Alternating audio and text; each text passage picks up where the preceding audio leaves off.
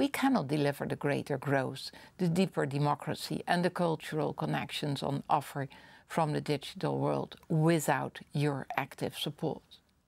Did you, by the way, know that ICT's investments are responsible for more than 50% of Europe's productivity growth? Did you know that 30% of Europeans have never gone online before? We have designed this digital agenda to bridge the gap between those two facts and many more like them.